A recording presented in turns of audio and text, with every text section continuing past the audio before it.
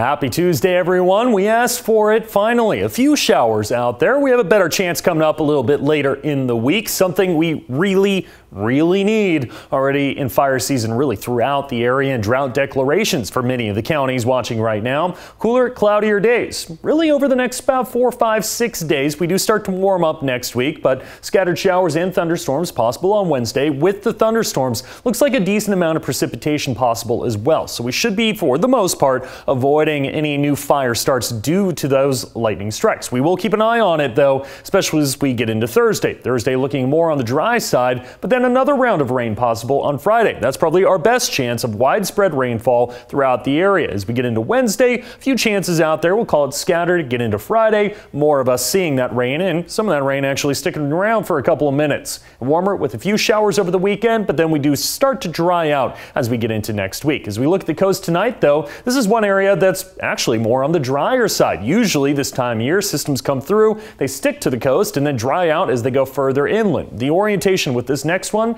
and the one we're seeing on Friday, mainly a little further inland. And that's good news because we need more rainfall further inland. The coast could use a bit as well. So a slight chance of showers, becoming cloudy tomorrow, and more showers as you go throughout the day. Temperatures in the 50s and 60s tomorrow afternoon. For the West Valleys, a bit more active here. Just a few showers for the coast, more widespread shower activity, especially on the west side of the Cascades. Mostly cloudy tonight, slight chance of showers, and a slight chance of storms. That builds up more tomorrow. We'll call it scattered showers with a few isolated thunderstorms possible. Heading into the afternoon, temperatures 5 to 10 to 15 degrees below average, 68 degrees for Medford, where usually you're closer to 80 degrees this time of year. And east of the Cascades, partly to mostly cloudy. Now tonight, if the clouds stick around, a lot of areas should avoid freezing temperatures, but the potential is there. Chemult, Christmas Valley, further north you go. Also a few chances of storms. Already a few strikes of lightning as you get into northern Klamath and Lake County. Becoming cloudy tomorrow, a better chance of showers and thunderstorms by the afternoon. Temperatures in the 50s and 60s tomorrow afternoon.